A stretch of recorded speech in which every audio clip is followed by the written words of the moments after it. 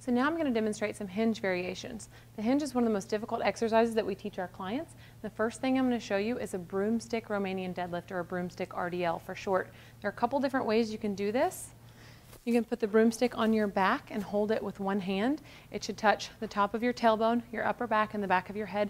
That's how we know we have a neutral spine. You're going to set up with your feet about hip width apart. Your core is going to be braced and your knees are going to be soft, which means that they'll bend slightly on their own, but you're not actively trying to bend them. So you're in this position. Push back into your hips.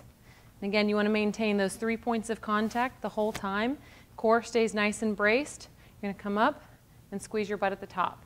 So push back into your hips. You should feel a stretch in your glutes and hamstrings. Weight should be on your heels. You're going to come up and squeeze your butt.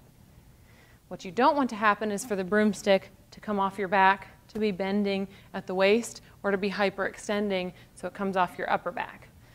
So you're here, push back into your hips, and come up. Make sure you stop when your hamstrings catch. I could go farther than, so my hamstrings initially catch about right here.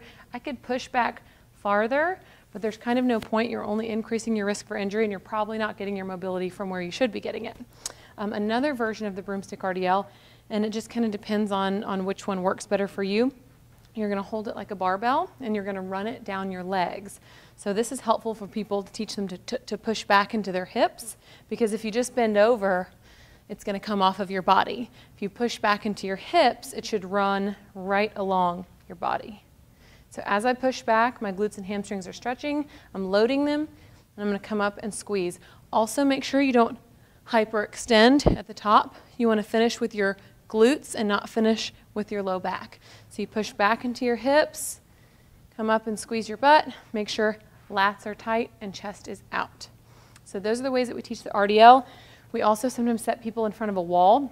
So about 6 inches, they can practice pushing back, and actually we tell them to touch the wall with their butt. That teaches them to push back into their hips.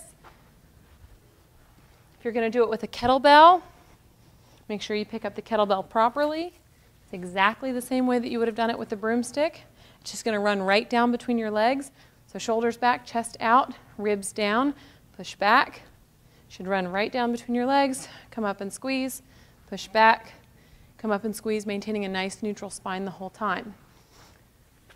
When it comes to a regular deadlift or a conventional or barbell deadlift, we generally start people off with a kettlebell just to teach them to push back into their hips.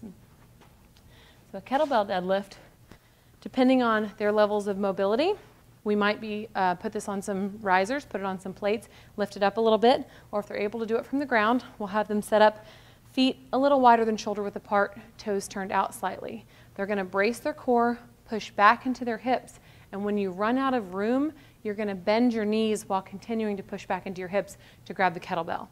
From there, you're going to drive your heels through the floor and pull it right into your zipper. So I'll demonstrate. Set up with the kettlebell almost between your heels, toes turned out slightly, feet a little wider than shoulder width apart. Your hands go right in your zipper.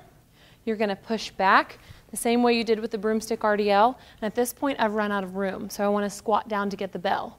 But it's really important to keep pushing back into your hips as you squat down versus just squatting down to it. Okay, this is a hinge movement, not a squat movement. So you're here, push back into your hips. As you bend your knees to get to the bell, continue to push back into your hips. Keep everything nice and neutral. Lats are tight. You're going to pull it right into your zipper. And finish with your glutes, not your low back. You're going to reverse the motion to put it back down.